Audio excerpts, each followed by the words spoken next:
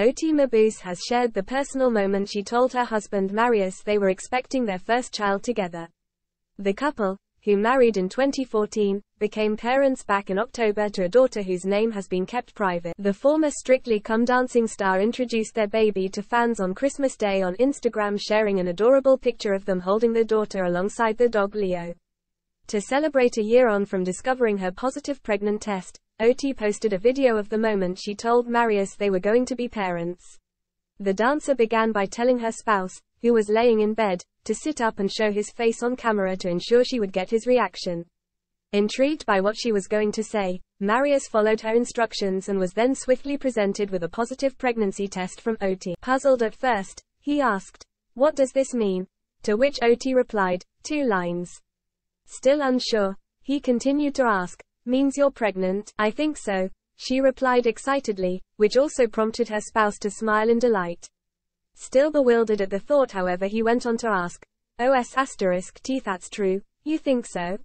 Oti added, "I think so. I'm not sure." To which he replied, "That's amazing baby." Captioning the post, Oti wrote, "Reflecting on the past year, it's been a whole year since we found out about the best thing to ever happen to us. Don't get me wrong, it's exhausting and I look like Miss Trenchball now, but realizing my world overall got a whole lot brighter." The dancer went on to say she is grateful for the journey of motherhood and the joy it brings every day.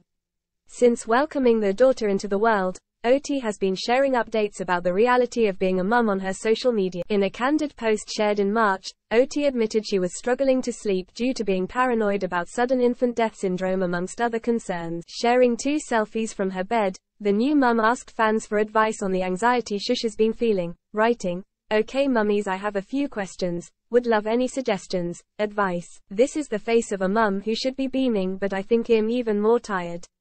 Baby is sleeping so brilliantly every night this week, 9 p.m. to 9 a.m, what an angel. But I'm not. Because 1.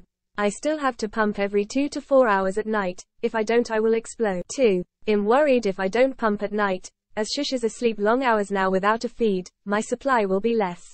3. All that sleep makes me even more worried because SIDS, sudden infant death syndrome, stays in the back of my mind on a daily, so I'm constantly waking up to check if Shush is still breathing. So how do I enjoy getting sleep again but not lose my supply and learn to control my mummy paranoia? Oh yes, happy